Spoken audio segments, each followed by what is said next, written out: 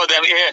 Die Muslime hassen die Iraner sozusagen, aber verstehen nicht, dass die Iraner den Muslimen quasi ihre Religion gegeben haben. Bukhari ist ein Iraner, Tabari ist ein Iraner, selbst die ganzen anderen Gelehrten sind sehr hohe, also Stellung, Position, sind Iraner. Also was denn? Die Iraner haben einen riesen Beitrag dazu beigeleistet zum Islam. Okay, go ahead. Brother, have you ever talked about Rasul al-Markub together? What? Muhammad being by shayateen? Shayateen did to Muhammad? He gets, I know what you mean. Literally, guys, shayateen jumped on the back of Muhammad and they took his virginity. Translate.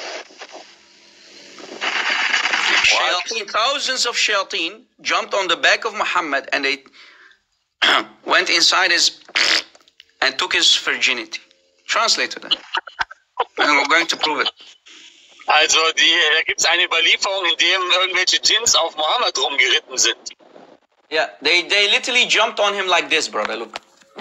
These are shayateen, and they jumped on Muhammad's back. So then they took his virginity. I'm not kidding. It's in Islamic books. Watch. Let us prove it now. If we go to Ahmad ibn Hanbal, I like Ahmad ibn Hanbal as well, brother. Ahmad ibn Hanbal, the founder of the Hanbali madhab. Musnad Ahmad, Musnad Imam Ahmad. Look. Muslim says da'if hadith. Let's see if it's da'if. Da'if. Yeah. Anything that embarrasses Muhammad. No, you are translated wrong. Yeah, translated wrong. Yeah. Ahmad Shakir, he's the one who basically graded Musnad Ahmad. He's one of the scholars. And again, this is Musnad Ahmad ibn Hanbal himself, the founder of the Hanbali madhab. Volume 4, hadith number 3788, for the people who want to write it down. Musnad Ahmad, that's the book. Hadith number 3788, and we're going to go to pages 33 to 35 by Imam Ahmad ibn Hanbal. Again, here's the cover of the book. As you see, I have the whole book. Ja, wie uns das verborgen bleibt, ihr Lieben. Wie uns das verborgen bleibt. Wie die Muslime mit den Nicht-Muslimen spielen. Das ist so grausam. Look, in the Arabic 3788, hadith number, and it says, Isnadahu sahih. The hadith ja, also das ist ein authentischer Hadith. Authentischer Hadith. Sahih. The isnad, the chain of narration is sahih. I put it for everybody so that you get an idea, because most people don't know Arabic. So the chain of narration is sahih. And here I have the screenshot literally of the whole page, as you see. And here in the bottom it says, and Ahmad bin Hanbal narrated, and all the people in the chain are of a sahih. The men in the chain, like Sahih al-Bukhari or Sahih Muslim, all the men are of a Sahih, meaning of Sahih Muslim and Sahih Bukhari. So it's very, very authentic. Okay? Now let us go to the pages to read the story about what happened to Muhammad. We need to understand that Abdullah ibn Mas'ud, remember Abdullah ibn Mas'ud are the four... This is Sahabi, yes, this is Sahabi. Remember the story in Sahih al-Bukhari, if you want to learn the Quran, recitation, go to Abdullah ibn Mas'ud. But he had 111 surahs, huh? Exactly. So it says... Dr. Sheikh Abu Amir, his knowledge is amazing. Yeah, I know all of this, guys. We're doing this for a long time. So it says here... You have to obey, Rob. Brother, you have to obey. So it's... Obey! We go first, let me show you the page number, because Muslims always say, Rob, you created this. No, page 34, okay? 34 of Musnad Ahmad, volume 4, okay? Volume 4. Look what it says, that when Abdullah ibn Mas'ud, they were in a place called Kaza wa Kaza, meaning they don't know where the place exactly was. In the middle of nowhere, in a desert. And it's middle of the night, it's at night. This is why it's called Laylatul Jinn, the night of the Jinn. Okay. This is the whole story is called the Night of the Jinn. Okay, and you'll see why it's called the Jinn soon. Then it says, if we go to the next page, let me put the next page up. Page 35. We go down again. 35. We continue reading. It says that creatures called, well, let me go back first, just a second. Let me go back to page 34. These were, it's called that إِنَّهُ ذَكَرَ هَنِينًا, people called Haninan, but I'm going to explain later what Haninan means. كَإِنَّهُمُ الزُّطْ. These jinns called the nation of Azut. They are dark people, dark skinned, basically looking like Africans. Africans, okay. The homeboys, you know? Yeah. These are the people who raped Muhammad, literally. We continue reading. It says, لَيْسَ عَلَيْهِمْ ثِيَابٌ. They have no clothes. They are naked. Naked, completely naked, brother Amir.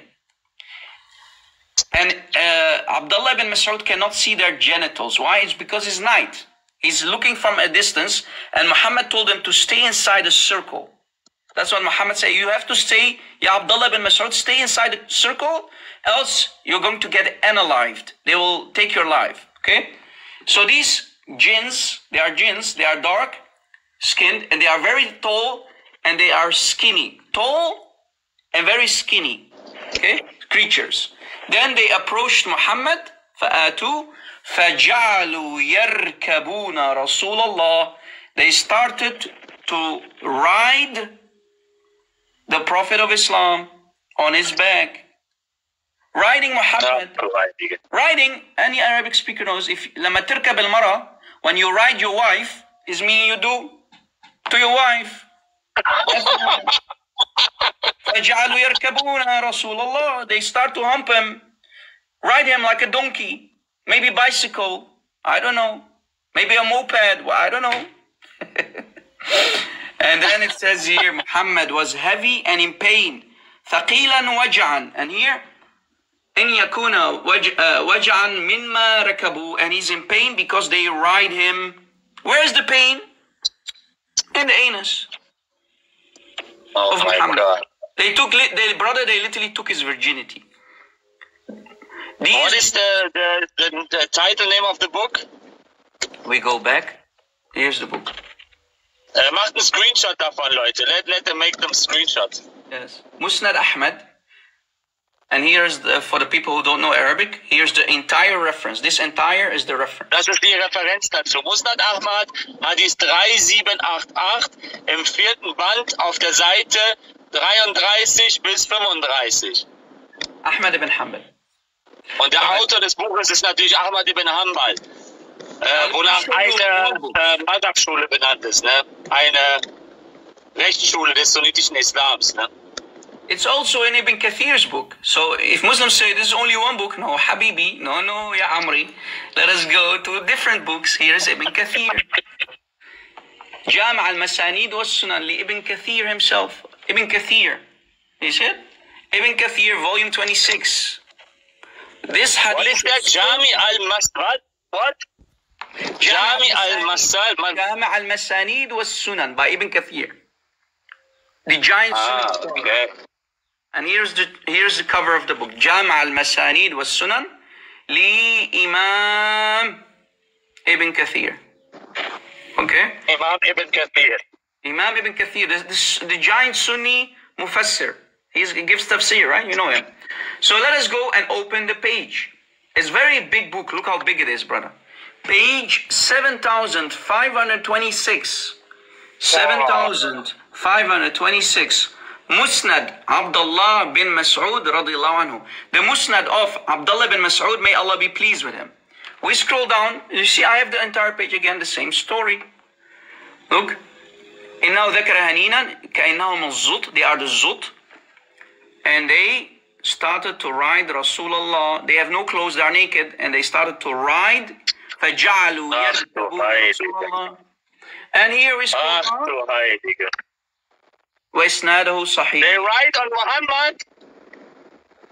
Chain of narration is Sahih. Even Ibn Kathir. Das kann nicht wahr sein. Do you see it, guys? It's a joke, huh, brother? I mean, what kind of prophet you Muslims will follow? Someone who has no virginity anymore in his back. They rode Muhammad literally like a donkey. Now let me prove, brother, how they literally look like, these jinns. How they literally looked like. literally looked like. Let's see how they literally looked like. We go what the ex-scholar said. Look guys, same hadith, 3788, and here in the bottom in the footnote, you see 3788 in the footnote explaining the meaning of haninan. Remember it says وَذَكَرَ هَنِينًا كَأَنَّهُمُ الزُّطْ. Haninan is the plural form of hin. Haninan, jam'a hin, the plural form of hin. وَهُوَ عَضُو الرَّجُلِ. So these creatures, guys, listen carefully, who were riding Muhammad, فَجَعَلُوا يَرْكَبُونَ رَسُولَ اللَّهِ. These creatures are penis-shaped creatures. They literally look like a penis. They literally look like a penis. So these creatures went inside the anus of Muhammad. I mean, they are penis-shaped. So we can safely say, guys, that these creatures, the following creatures, jump on the back of Muhammad. You know when you have these Western movies, cowboys.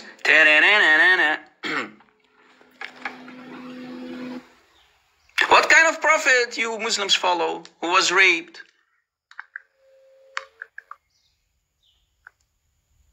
Imagine, guys. Where was Allah? Here is the $1 million question. Where was Allah to protect Muhammad from these creatures?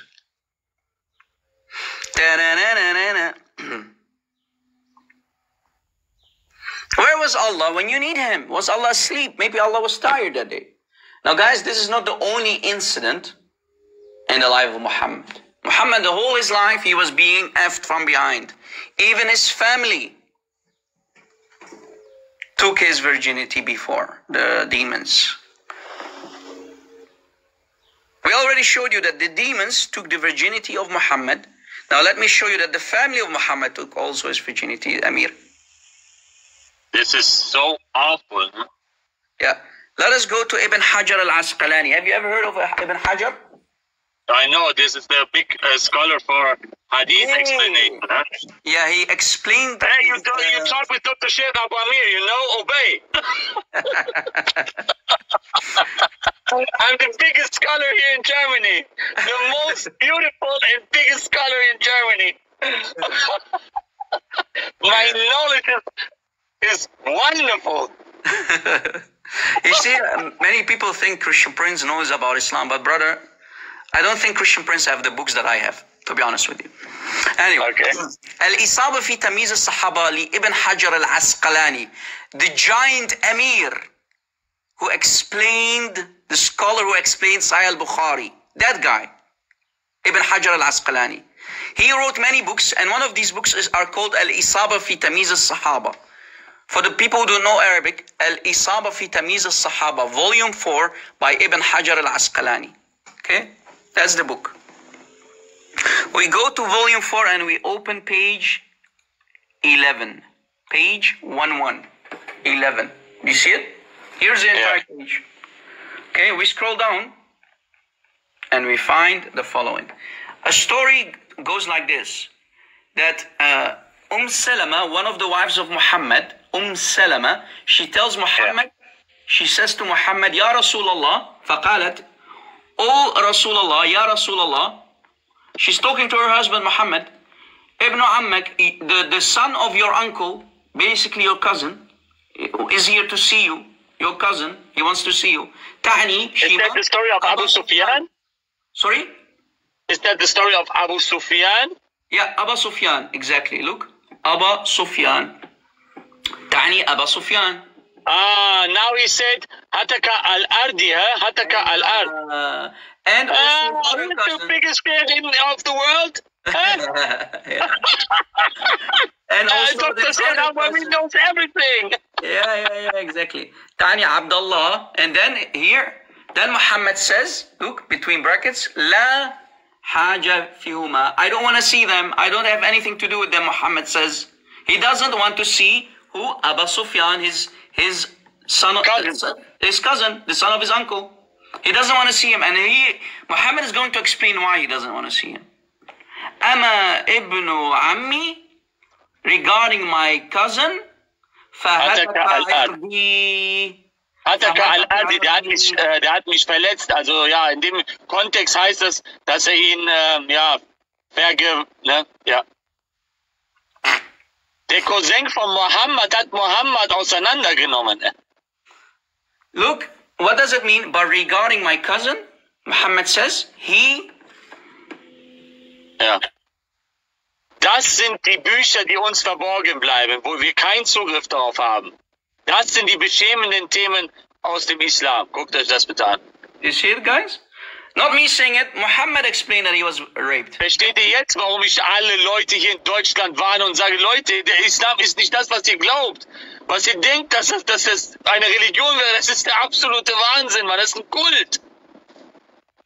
So, and you see the hadith is very sahih on the condition of Imam Muslim, the student of Imam Bukhari himself. You know Sahih Muslim, the guy behind Sahih Muslim. So on the Sahih hadith, in other words, the hadith is sahih on the condition of Imam Muslim who wrote Sahih Muslim. You see how authentic it is? Yes. Very, very authentic hadith. I mean, what is this religion, bro?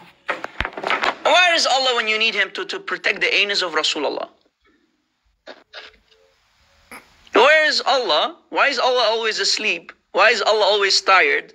Whenever creatures or even his family come to violate Muhammad. I want to know. Maybe a Muslim can explain. Yes, these are shameful topics, huh? Oh, yes, of course. Do you understand why Muslims don't like to talk about these things? We have to do it. But we need to ask questions. Where is Allah to protect his beloved prophet?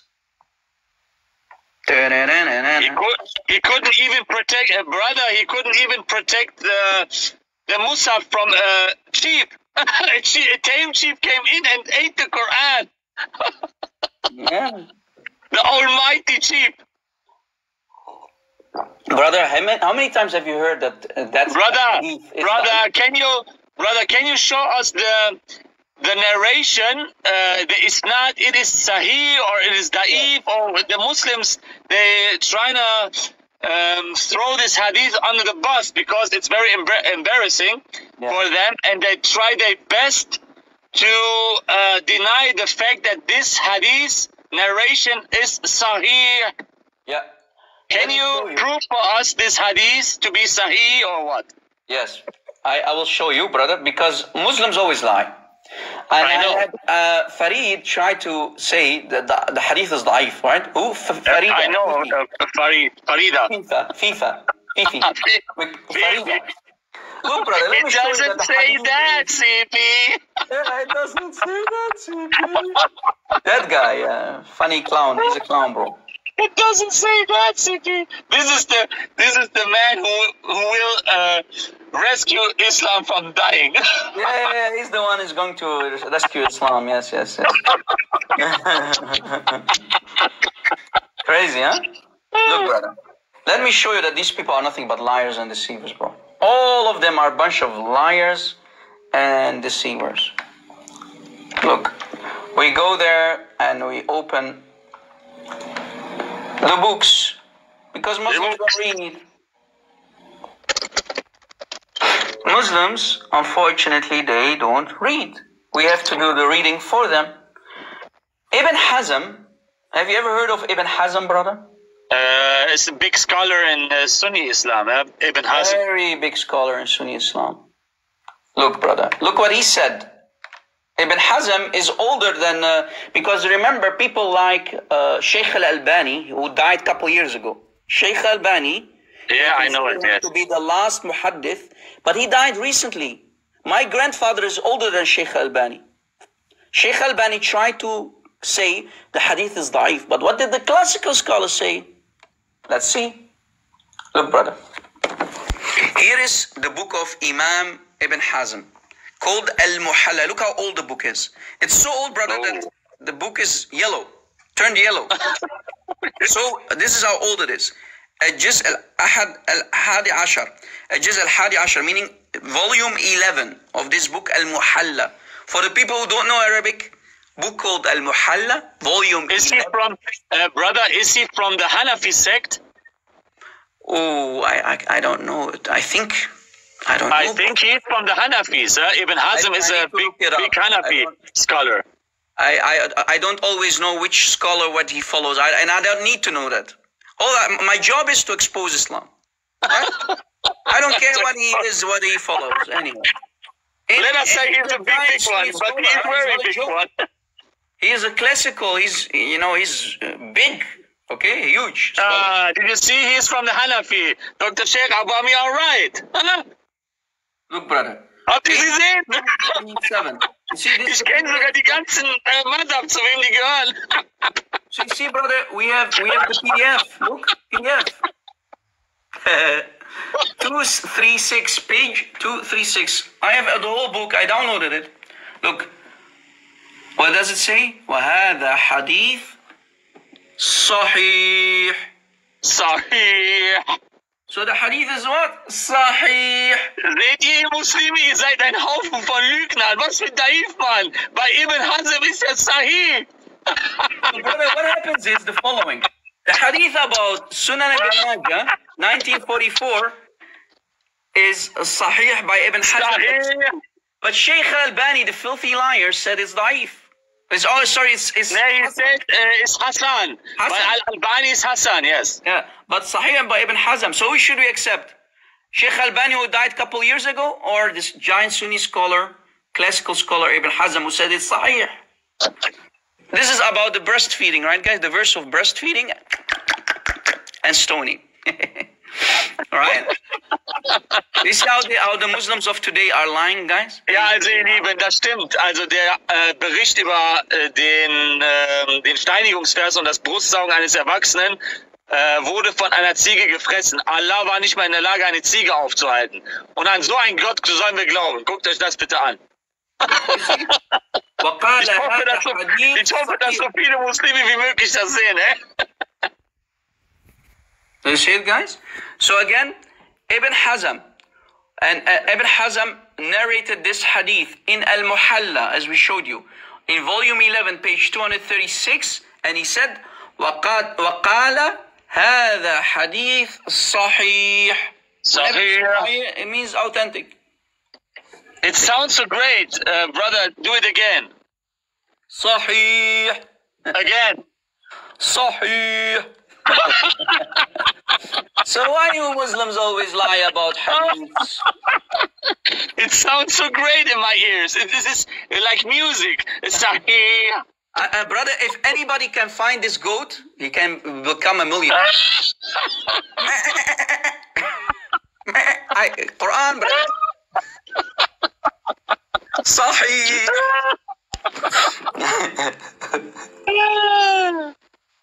Brother. Ich kann nicht mehr. Das war richtig. Rest in peace, Islam, ehrlich. By the way, don't confuse this goat with the real goat himself, brother David Wood.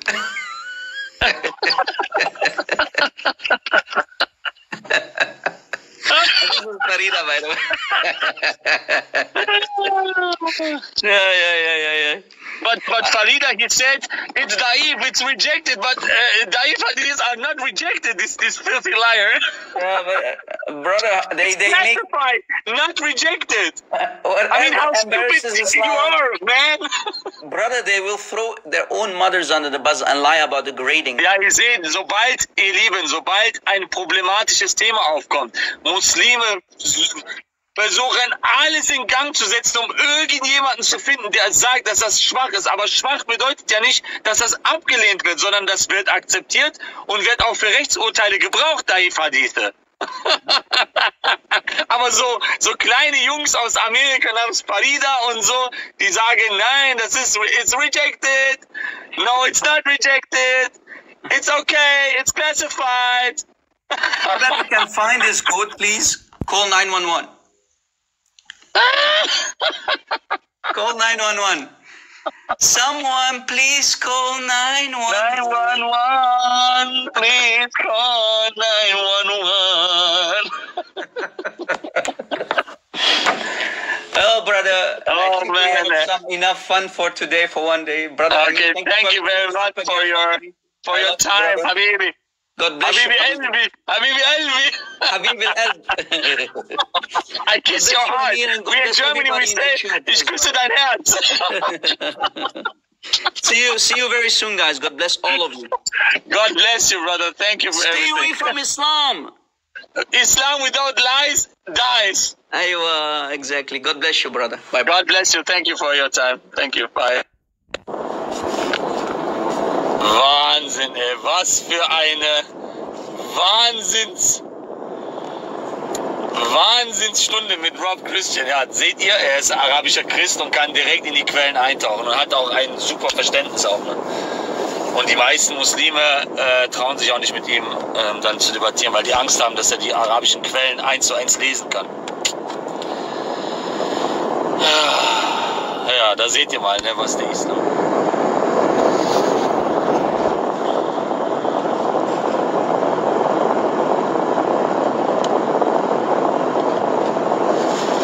Ja, der Rob hat eben alles platt gemacht, das ist so heftig, ne?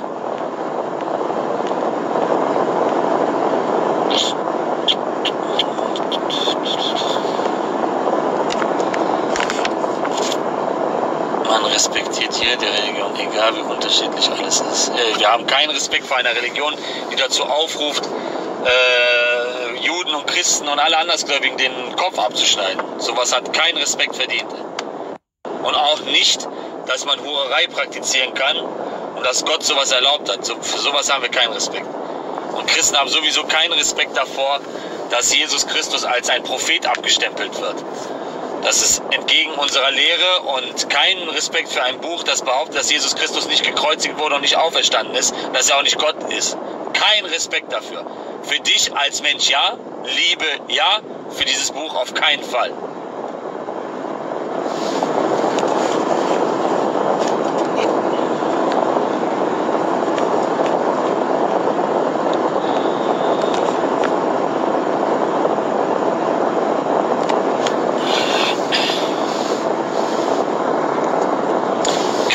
Würde auf den Gedanken kommen, so den Koran oder irgendein anderes Buch mögen oder das. Hi Amir, wie geht's? Gut, gut. Und dir, Gott segne dich und deine Familie. Deine auch. Also kannst du mir das wieder sagen, wie kann ich das finden? Was? Also diese Hadithen. Was der Bruder gerade gezeigt hat?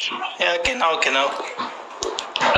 Ich denke, das hat jemand schon aufgenommen und das wird dann in YouTube veröffentlicht. Da hast du das nochmal die ganzen Beweise. Ja, weil ich diskutiere mit... Ja? Ja, ansonsten kannst du auf seinen Kanal gehen. Er heißt auf YouTube Rob Christian, so wie sein Name. Ja, weil ich diskutiere mit einem Muslim seit schon 3 Jahren und er will nicht akzeptieren einfach, egal was ich ihm zeige. Ja, es gibt Muslime, die sich bewusst ignorant stellen, damit sie nicht aus dem Islam austreten. Ja, aber schade. Ja, also ich bin ich habe dir gesagt, ich habe deine Videos gesehen und dann, wo ich habe zu Allah gebetet und dann dein Video rausgekommen hat. Heftig.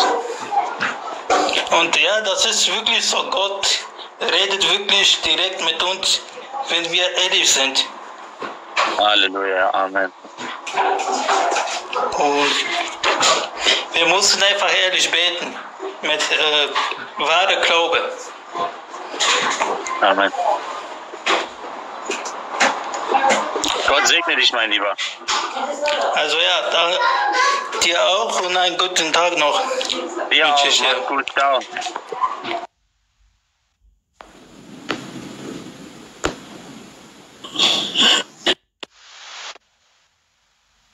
Hallo?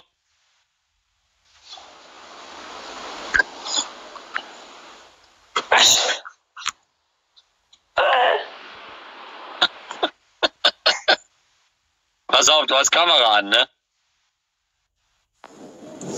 Okay, dann ist raus.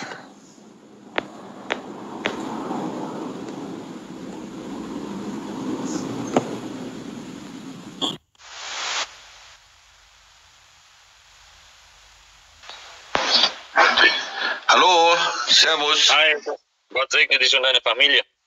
Ja, segne dich auch. Danke. Hast du das gerade alles mitbekommen? Nee, leider nicht. Ja, ich war gerade hier mit einem arabischen Christ live und Ja. habe gerade ein paar sehr, sehr abscheuliche Sachen aus dem Islam gezeigt, ne, die unfassbar sind. Ja. Ja, dann kriegt man natürlich so erstens sowieso Ekel vor diesem Wahnsinn und auf zweitens erheblichen Zweifel auch an den Islam auch. Also das ist unglaublich. Die meisten wissen ja gar nicht darüber Bescheid, über diese ganzen Bestandteile. Ja, ich sag immer Sure 911, ne? Das Ja, ist genau. aber- Töten und getötet werden. Das ist der Kaufvertrag mit Allah, ne? Ja, richtig. Hast du dazugelernt, ja? Hast Nee, du ich viel an weiß Dr. das nicht. aber mir ist Unterricht teilgenommen. Nee, ich kannte das schon alles. Ah, du kanntest das schon alles, okay. Ja. Ja. Und du selber bist Christ oder was bist du? Ich bin Christ, ja. Hast du deine Entscheidung für Jesus Christus getroffen, bewusst? Ja, ich habe 2 Zeichen bekommen. Und dann hast du Buße getan und hast deine Schuld vor ihm bereut? Ja, das habe ich Ja, gemacht. Halleluja. Okay, sehr Ja. gut. Gott segne dich. Der Jesus Christus ist Gott, ne? Ja, das stimmt. Amen. Ja, okay. Na, ich sag mal so, ich habe gefragt, wer ist Gott? Ne? Ist er Allah, ist er Buddha, ist er Jesus? Sehr Und gut. dann, da habe ich 2 Zeichen bekommen. Ein Traum, quasi wo ich Jesus gesehen habe, und dann noch ein Zeichen. Ne? Ja, und da wusste ich Bescheid. Ne? Ja, Hammer. Ja. Wundervoll, ja. Wie lange bist du schon im Glauben? Ach, gar nicht so lange. Ich sage mal so 1, 2 Jahre. Okay. Ja. Also, du lebst aber schon ein Leben mit dem Herrn, ne? Ja, das schon. Okay. Natürlich, man verfällt auch wieder in Sünden, ist ja logisch, ne? Ja, das meine ich nicht. Das ist ja klar, dass wir diese sündige Natur in uns haben. Ich meine aber diese bewusste Entscheidung für den Herrn Jesus Christus, die Umkehr, die Buße, Reue, das alles hat stattgefunden in deinem Leben, ne? Ja, genau. Genau. Okay. Ja. Möchtest du noch irgendetwas sagen, mein Lieber? Nee, sonst nicht. Ich finde eure Arbeit ganz gut, ne? Was er so macht, ne? Muss ich sagen, Ja. ne? Aber wie gesagt, ich kenne auch viele Muslime und ja, man kann die das nicht so sagen, ne? Weil ja, die fühlen sich gleich beleidigt und muss jeder Ja. selber wissen. Ne? Ja. Muss jeder wissen, wie er das rüberbringt, ne? Also ich mache es auf meine Art und Weise, die anderen können es auf ihre Art und Weise machen. Genau, machst du gut. Alles Gute, ne? Mach's gut, Gott ne? segne dich, ciao. Ja, ciao.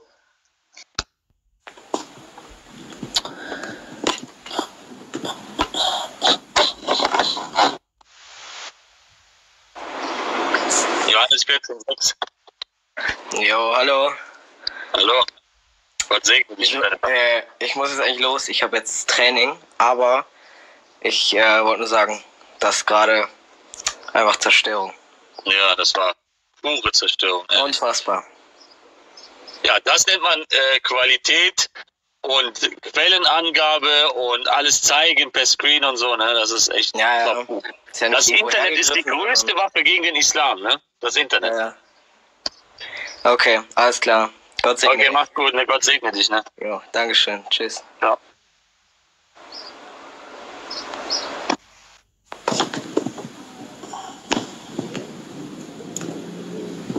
Sheikh dat boer.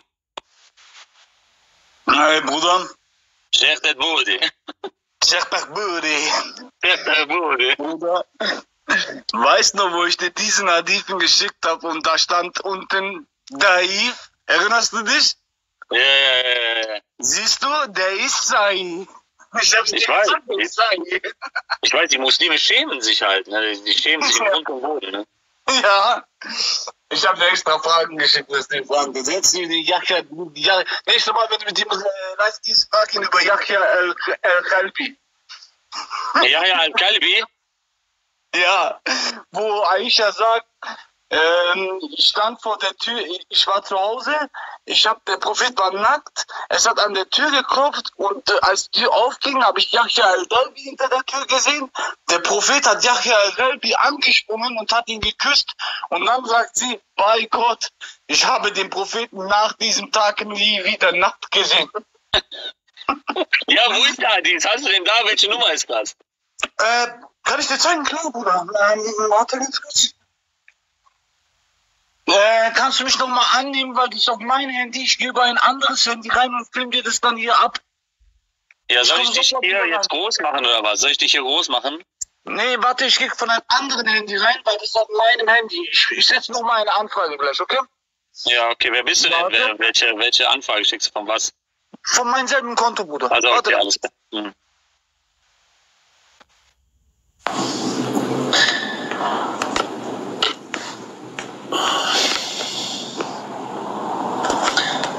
Adlerblicke. Das ist Abu Hetzerei. Nicht nur von außen gucken, sondern auch hier reinkommen. Abu Hetzerei. Abu Hetzerei. Das hast du gesehen mit Rob Christian? Boah, das war gerade so heftig. Ich weiß nicht, wie lange du jetzt hier drin bist, aber das war gerade vom Feinsten, ne?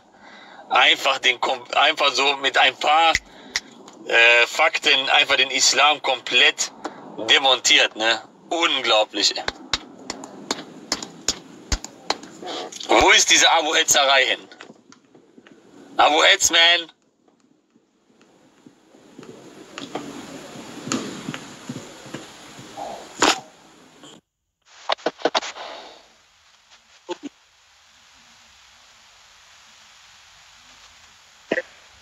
Chechtet Budi. Ich höre dich nicht. Ich zeige dir. Hallo, du bist sehr leise. Weißt du jetzt? Ne, es geht. Du kommst sehr weit, also du bist weit weg von dem Handy. Nein, wenn ich nicht das Handy, dann ich gehe Oder hast du Lautsprecher an? Warte, ich gehe nochmal von meinem anderen Handy rein. Der ist perfekt. Warte, ich habe... Na, wie viele Handys hast du denn? Warte. Ich mache hier den Dr. Sheikh Abu Amir auch eins ab. Der Dr. Sheikh Abu Amir braucht auch ein neues.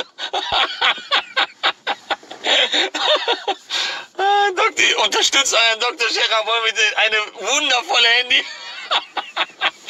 Damit er auch schön weiter in der Hitzeria weitermachen kann, ja?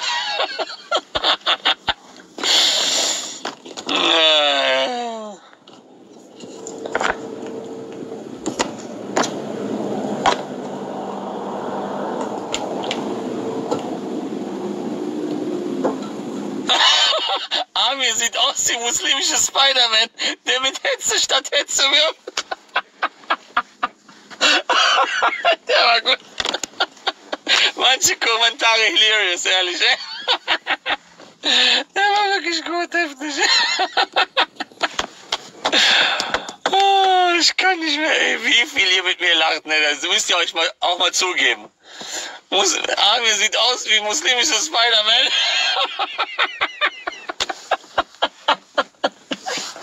Ich krieg schon Kieferschmerzen, ne? Mein Rückgrat kommt gleich raus, Kieferschmerzen, alles. Das kann nicht wahr sein. Warum beleidigst du?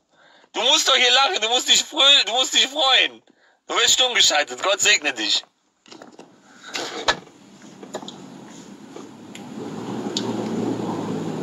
Der Muslim. Aber habt ihr gesehen, wie ich die ganzen Sachen kannte? Ich wusste, wo was ist, wer was ist, wo hier, dies, das.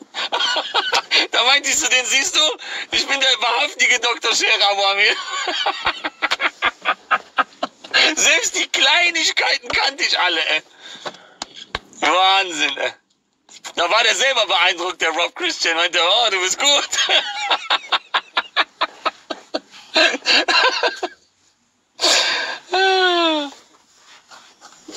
Wieso hast du so viel Hass in dir? Guck mal, das kann doch nicht wahr sein. Also ich bin fröhlich, ich lache mit euch, ich finde das alles toll. Und Hamza sagt ihr, warum hast du so viel Hass in dir? Komm hoch, Hamza. Komm, Hamza. Hamza, komm hier ein bisschen zu mir. Komm, schick eine Anfrage.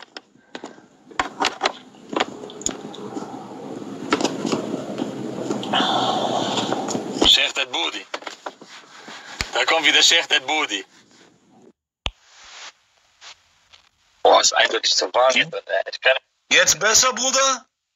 Ja, jetzt besser, ja. Diese Handy hat bessere Dinge, Aufnahmequalitäten, gute Qualitäten. Dann zeig mal deine Qualität da. Warte kurz, ich Du drehe hast, meine jetzt, Kamera. du hast jetzt deine Primetime. Jetzt darfst du hast 5 Minuten. Komm jetzt. Bruder, ich hab immer meine Primetime. Warte.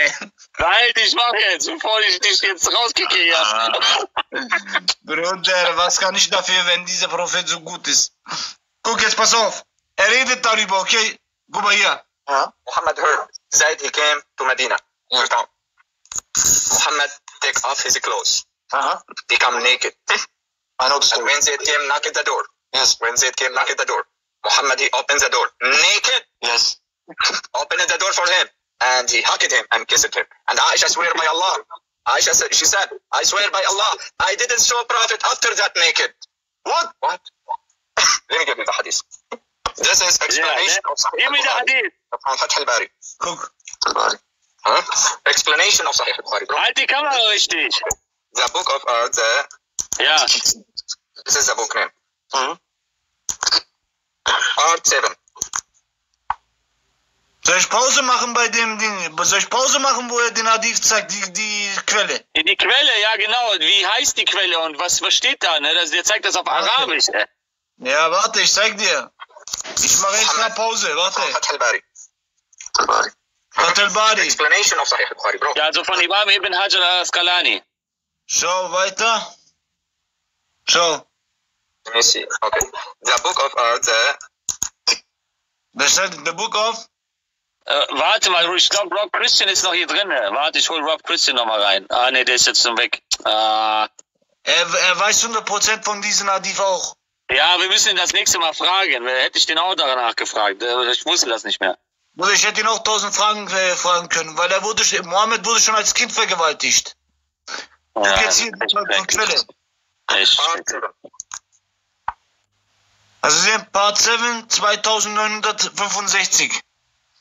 Also, keine Erfindungen oder so, das ist alles in den islamischen schönen Quellen drin, sie ehren den heiligen LGBTQ Mohammed. Wahnsinn. Das ist der Wahnsinn, was die in den Quellen haben, Bruder, Wallah. Aber ohne Witz. Okay, mein Lieber, ich hole mal jemand anderen. Gott segne dich, ja. Bruder, danke für diese hochwertige Arbeit, auch an Rob Christian. Gott segne dich, ciao. Heide. Wallah. Macht mal einen Podcast. Abu Hetzerei, Dr. Sheikh Abu Amir und im Hetzmobil klären auf. Ja, das ist das, ne? Die Leute, ganze Aufklärungsarbeit wird immer als Hetze abgestempelt oder abgetan. Aber das muss aufhören. Diese Ketzerkeule zieht nicht mehr.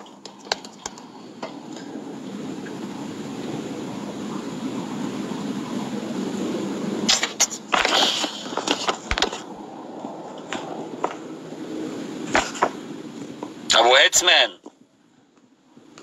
Abu Hetzman! Komm rein!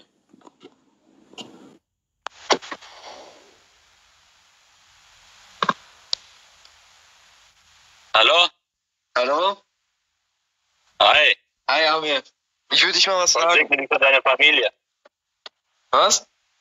Gott segne dich und deine Familie. Dankeschön, Dankeschön. Ich würde dich mal was fragen. Ja. Du bist ja ein Christ. Würdest du so unterschreiben, oder? Ja, würde ich so unterschreiben. Alles klar.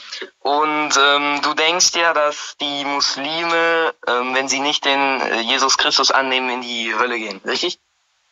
Ja, das sagt nicht ich, das sagt die Bibel. Wer den Sohn hat, der hat das ewige Leben. Wer den Sohn nicht hat, der hat das ewige Leben nicht. Und der Zorn Gottes bleibt auf ihn. Alles klar. Und bei Atheisten dasselbe? Ja. Ja. Und welche von diesen beiden Parteien findest du denn hier ist das größere Übel? Welches von den beiden? Ja, die Muslime haben natürlich ihre eigene Schrift und mit dieser Schrift werden sie natürlich auch andere und Andersgläubige dann unterdrücken. In einem Scharia-Staat gibt es ja gar keinen Platz für Atheisten, aber unter den Atheisten können natürlich auch alle Andersgläubigen mitleben sozusagen. Ne? Das sehen wir auch hier an dieser atheistischen Gesellschaft, dass wir alle unter dem Grundgesetz gleich sind. Da würde es ja mit mir eins sein, ne? Und würdest du das dann als gerecht, ja okay, nicht gerecht, sondern wie sage ich das? Also doch, würdest du das als gerecht empfinden, dass dann diese Atheisten genau wie die Muslime in die Hölle gehen?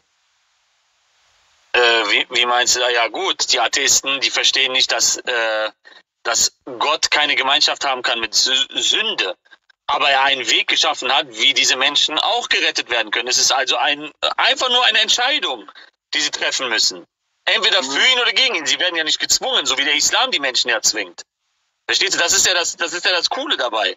Du kannst also selber entscheiden, ob du dann diesen Weg gehen möchtest oder einen anderen. Da kommt keiner mit einem Schwert an deinen Nacken und zwingt dich dazu. Nein. Du musst aus Liebe heraus eine Entscheidung für ihn treffen. Und das ist das Wunderschöne am christlichen Glauben. Okay. Ja, dann alles klar. Das war alles, was ich fragen wollte. Also, okay. Aber du siehst, das Gesetz von Mohammed, stell dir mal vor, wenn ich dich töte, dann soll ich nicht aufgrund meines Mordes getötet werden, weil mein Blut darf nicht vergossen werden. Wenn ich zum Beispiel Muslim bin und dich als Ungläubigen töte, dann werde ich aufgrund dieses Mordes nicht genauso getötet, sondern ich erhalte eine andere Strafe. Ich müsste dann eventuell eine Geldstrafe zahlen. Kannst du dir vorstellen, wie ungerecht der Islam gegenüber Andersgläubige ist? Ja. Ja, aus Vergeltung. Also wir wissen ja, dass Mose sein Gesetz, im Alten Testament heißt er Auge um Auge, Zahn um Zahn. Aber wenn ein Muslim einen Christen tötet, dann darf er nicht die gleiche Strafe bekommen, wie er denjenigen dann bestraft hat, ne? Also mit dem Töten. Er darf nicht aufgrund des Tötens selber getötet werden, sondern er erhält eine andere Strafe. Ist das Gerechtigkeit? Das kann ich jetzt nicht sagen. Das ist also Ungerechtigkeit, richtig? Wenn du das sagst, wenn das deine Meinung ist, ja. Stoßverwarnung, gefährliche Aktivitäten und Challenges? Was ist das denn? Ich bin noch nicht mal am Fahren. Siehst du das? Ja. Yeah. Vielleicht haben Muslime das gemeldet, keine Ahnung. Ja, kann sein. Ich geh raus und komm nochmal rein. Alles klar. Ja, ich bin fertig, also dann tschüss. Okay, alles klar. Danke dir. Ciao. Ciao.